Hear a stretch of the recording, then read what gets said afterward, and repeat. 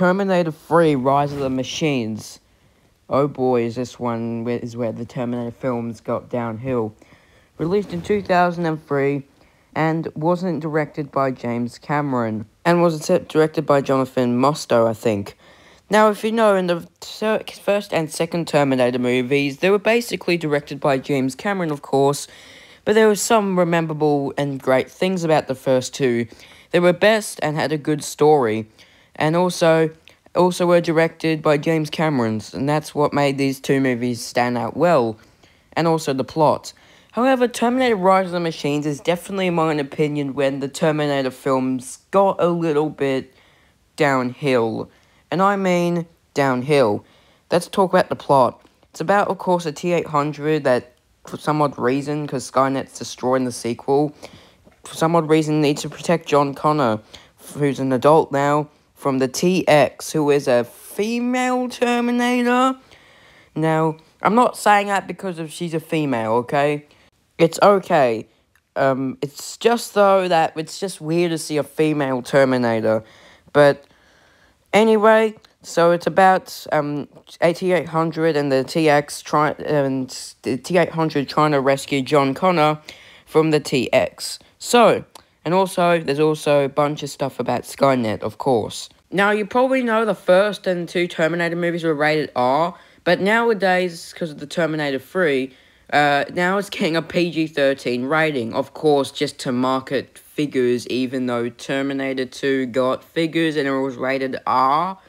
But, of course, Stan Winston was, of course, since he's a legend, created the Terminators, and the Terminators that they did use for this movie. Let's talk about the actors. Starting with John Connor. He's alright, like, he more represents Kyle Reese from the first Terminator movie, but there's nothing to really, there's nothing really wrong with that. He also has a girlfriend, which is Kate Connor, which she's okay in the movie. She wasn't 100% a great actor, but she was okay. So, of course, she and John Connor, of course, are together in this movie. Now let's talk about, of course, Arnold Schwarzenegger as the Terminator, and of course, like all the Terminator films, he's the best actor in all of them, which is awesome. And he's going to be a good actor in this movie.